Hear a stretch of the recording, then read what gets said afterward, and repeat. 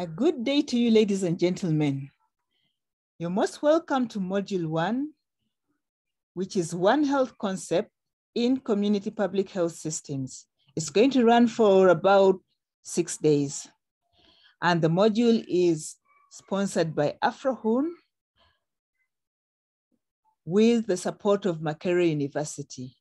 I'm Dr. Penny Nansamba from College of Veterinary Medicine, Animal Resources, and Biosecurity. I'll be facilitating on this module. I'll start by congratulating you for completing module familiarization of muele, which you've been doing for the last week. You've now obtained login credentials. You can log into the learning management system, that is Makerere University e-learning environment. Yes. You've made contact with your multidisciplinary discussion group members. Could have done this via WhatsApp chat, which is very popular, or using the discussion forum on the learning management system, muele. You've posted material onto the discussion group online. Congratulations. You've also seen material posted by your team members online, and some of you have managed to reply to these discussions. You've even managed to submit an assignment online. Congratulations. These competencies are going to become very handy in the module that we're going to do in the next week. For those who've not managed to do module familiarization, I want to encourage you to go and do it so that you get these skills or competencies. So during this short movie, I'm going to show you how to navigate on Makerere University in-learning environment, and particularly on this module that you have been enrolled on. We're going to briefly look at the announcements, study guide, which has got the timetable, mode of assessment, learning outcomes, and how we're going to interact online on the discussion forum as opposed to the WhatsApp chat. So if you've logged into muele, I want to go there briefly. This is what you're going to see. Module 1, One Health Concepts in Community Public Health. That's the title, and this is the code. Take care of this announcement corner. It has got major events that are coming up. Below it is a welcome message.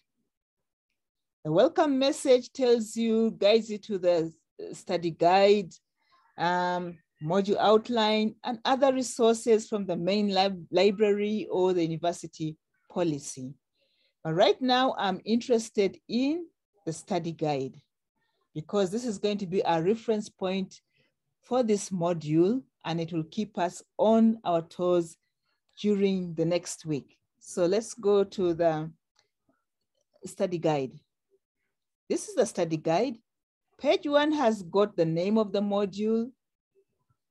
It's got the instructors, those who developed the module. Page 2 has got the copyright licenses. Page 3 has got a statement from Quality Assurance Directorate, Makerere University. Please read it. So does page 4. You're welcome to go through it. Now, page 5 interacts with me, the facilitator. It has the welcome message, and it has addresses which you can refer to in case you can't find me. There's a cell phone and there's an email address there.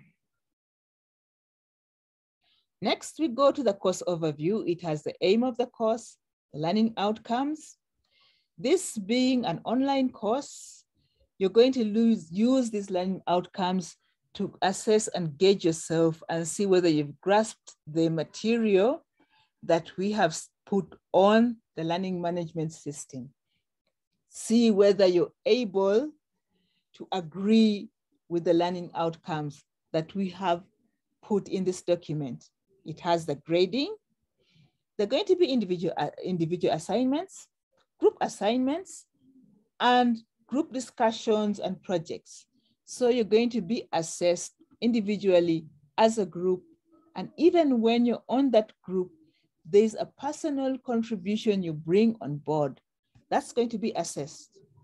So let's go to the constructive alignment of the course. It tells you a list of competencies that you're going to be able to achieve once you complete this module. You can go through it. The next table is important. It shows you the activities or the activities that are taking place throughout the week. And it shows you the days on which they occur and the learning outcome they are addressing. So ground zero is, well, on day 1, and it has no learning outcome, but it's going to be assessed using a discussion forum. When we go to the next topic, the health systems in Uganda, it's again on day 1. It is addressed by intended learning outcome 1. There are no assessments. Remember, the intended learning outcomes have already been listed above here in the study guide, and so on. So this gives you a quick overview of what to expect. If I am interested in infectious diseases and the drivers of these emerging infectious diseases, it's easy for me to look through and say, okay, infectious diseases will be captured on day 2 and 3. I can look at the learning outcomes that are governing the material there, and I'm orientated and well-grounded on the course. So this is the course outline. Although it's given among the resources separately, you can also find it in the study guide. It has the references. All the learning materials are here. All the review articles that we've given and the websites are put here. You can refer to them. Now this table, the last table, is also very important. We've given you activities to do in the module and their deadlines. So this table tells you the activity and when it's due.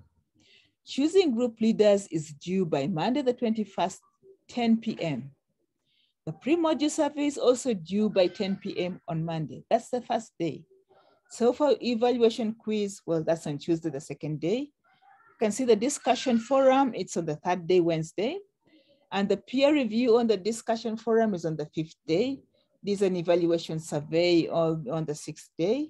So in brief, this is the study guide and it's going to help you navigate the course. So let's go back to the course. We've looked at the study guide. Now the discussion forums. And in these discussion forums, we are going to move our discussion from WhatsApp to the discussion forums and moderate it on the discussion forums. I belong to team Zebras. So you notice the discussion forums here are restricted by teams, and none of these teams are permissible to me. When I put my cursor over them, nothing happens except team Zebras, which I'm part of. So this is ground zero. I joined the discussion forum. What am I supposed to do? Suggest a team leader and suggest a secretary. So I'll come here, add a new discussion forum, a new discussion topic, say for team leader.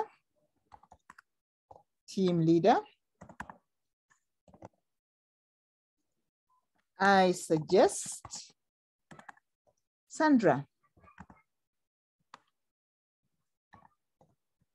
She is, she's always available.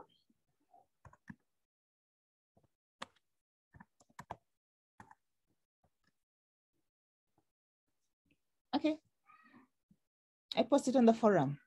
So that's an attribute for my suggestion as team leader. ground zero. So my fellow participants will come read my suggestion for team leader and maybe say, you suggest Sandra, someone will reply and say, no, I think John is best. He is more organized. Host on the forum.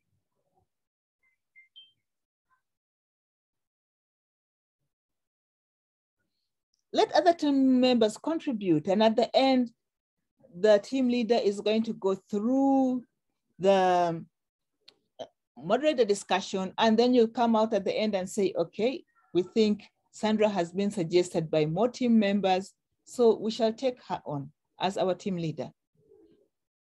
So to lead the discussion forum, team leader, round zero, go back to the course modules.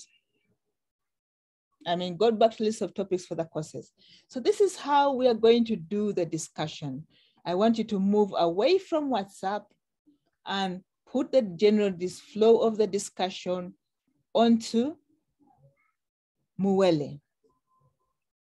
So let's look at another discussion forum. The COVID response, what worked and didn't work. Again, at the moment, the discussion is restricted to groups. It will maybe opened up later on. Team Zebras. There's a lot of work posted here, which is due by Wednesday, 23rd of February. You can go to the discussion. Click on this to discuss what went right or wrong during COVID.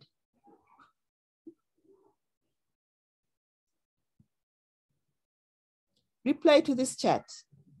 So someone else will give a reply to this chat. And another person will build on this reply, and another will build on it, and that is it. That's what we want to see. We want to see the discussion moving out of muele, out of WhatsApp and coming onto muele. With that, I'd like to say thank you. Looking forward to seeing on this module. Thank you.